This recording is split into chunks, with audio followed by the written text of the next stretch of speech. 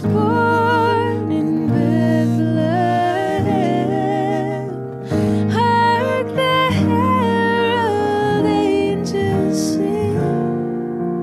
Glory to the newborn King.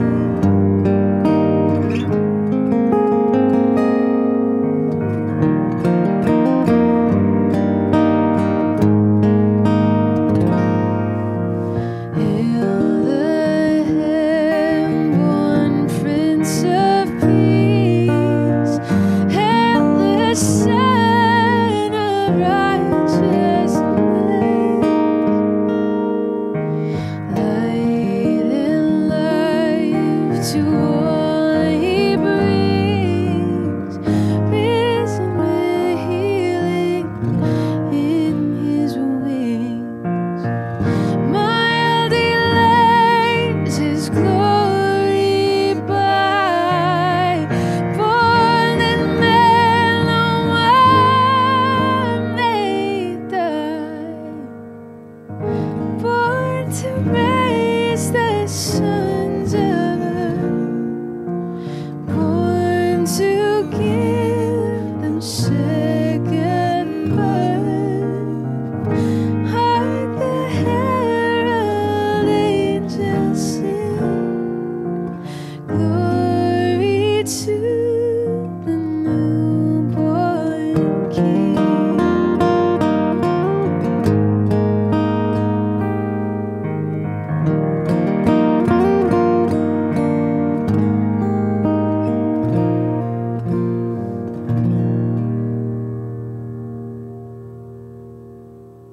Friends, it is with joy that we welcome you to this worship service on New Year's Eve.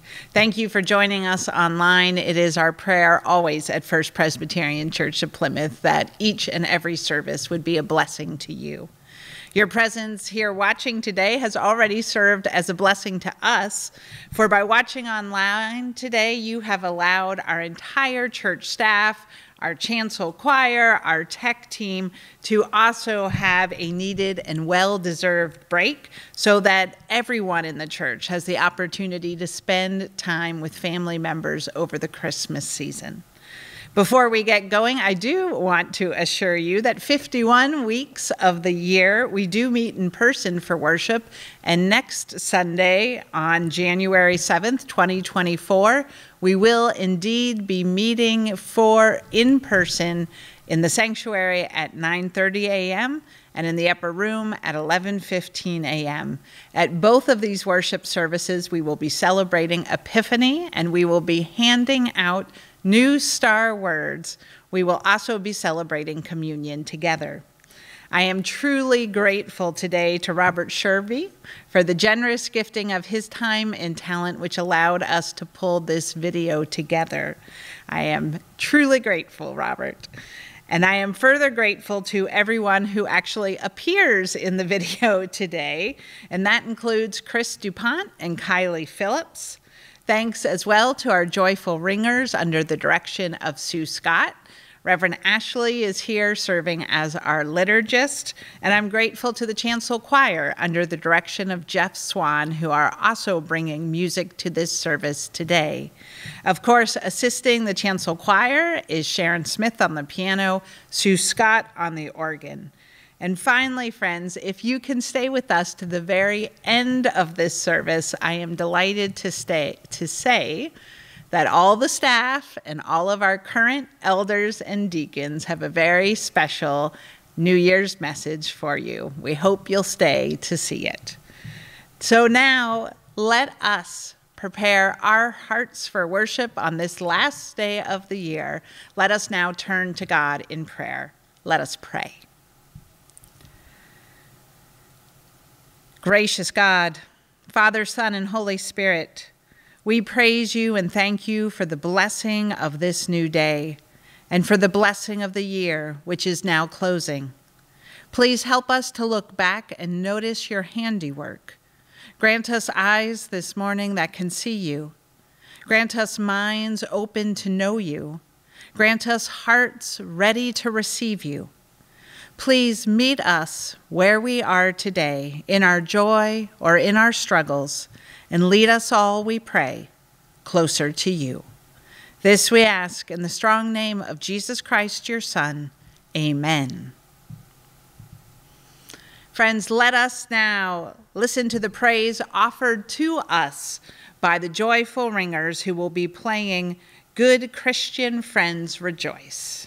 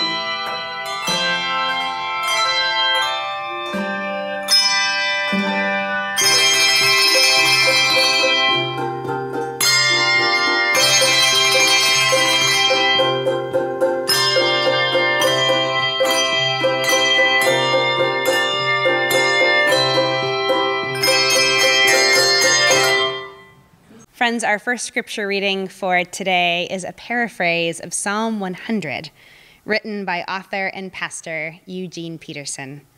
Let us hear God's word to us now. On your feet now, applaud God. Bring a gift of laughter. Sing yourselves into his presence. Know this, God is God, and God, God. He made us. We didn't make him. We're his people, his well-tendered sheep. Enter with the password, thank you. Make yourselves at home, talking praise. Thank him, worship him, for God is sheer beauty, all generous in love, loyal always and ever. Friends, this is the word of our Lord. Thanks be to God. Our second scripture lesson today comes from John's Gospel. It is a reading of John chapter 1, verse 14.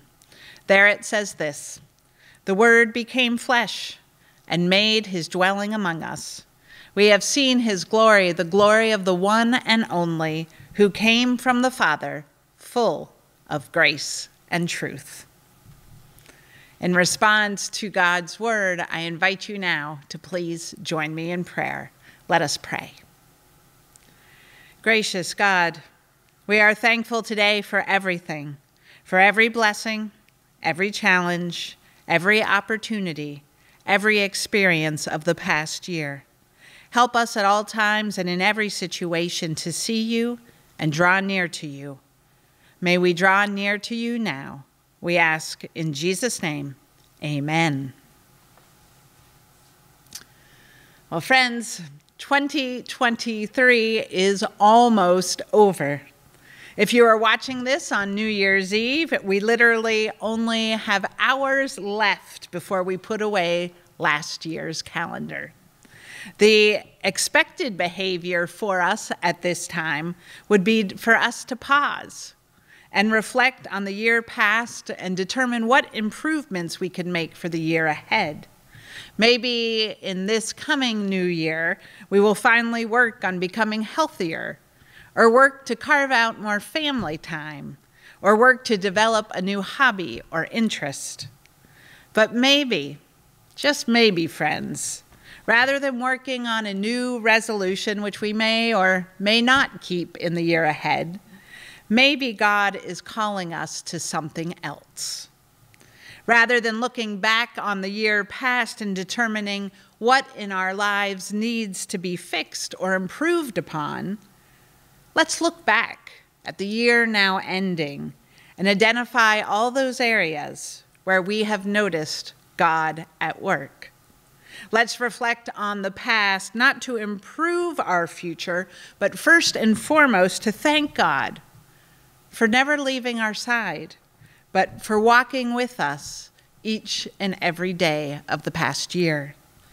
If you were to ask me where I have seen or noticed God at work during the past year within our church, I would answer that I have seen God at work every single time a child or a teenager has stood up and has been willing and excited to lead our church in worship and praise. I have also seen God at work in our amazing thrift shop, which in its 72 years of ministry is doing better this year than it has ever done before, and it is as a result increasing our mission giving substantially. I have seen God powerfully at work through our church members, serving generously through the gifting of their time and talent, and in so doing, blessing so many others. I've seen this pattern of selfless discipleship in Sue Scott, who serves this church faithfully over the past 40 years. I've seen it in Stu Dodge, who has been a blessing to our church. I've seen God at work through the members of our building and grounds team and our missions teams going into members' home to provide help through the Handyman Initiative, which really should be called the Handyman Ministry.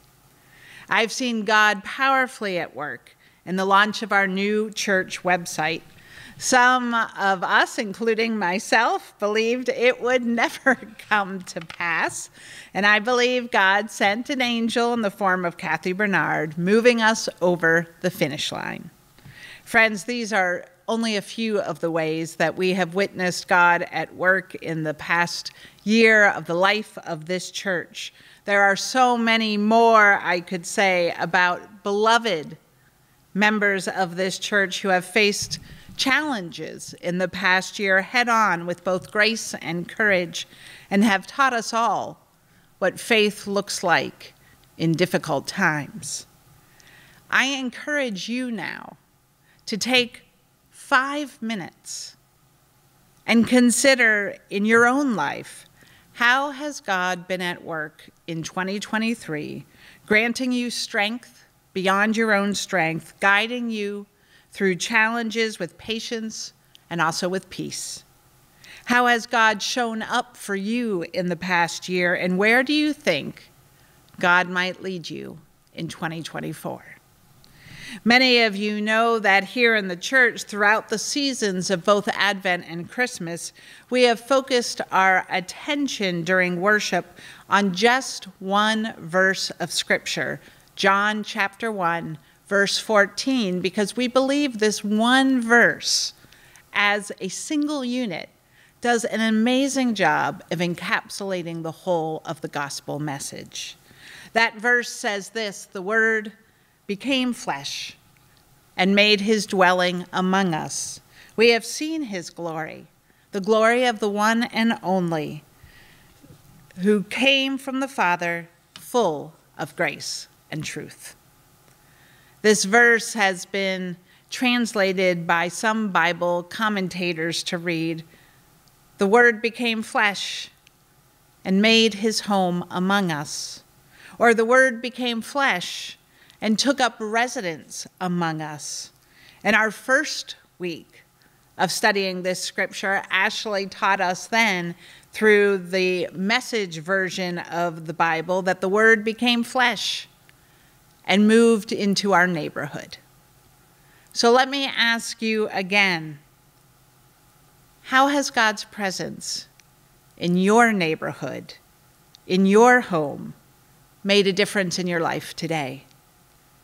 This morning, you've heard Ashley read for you that paraphrase of Psalm 100, which said, "On your feet now, applaud God, bring a gift of laughter, sing yourself into his presence. Know this, God is God and God, God. He made us, we did not make him. We're his people, his well-tended sheep. So we enter with the password, thank you. Make yourselves at home, talking praise, thank him, worship him. As Christians, one of the most important lessons we can learn in life is the importance of giving thanks in all circumstances. We have the rare opportunity on this last Sunday of the year to look back and to respond to God's faithful presence with praise and gratitude. I pray that our gratitude would not be limited to one day of the year or even to the year now ending, but I pray that our gratitude would be the melody that repeats over and over throughout the whole of our lives.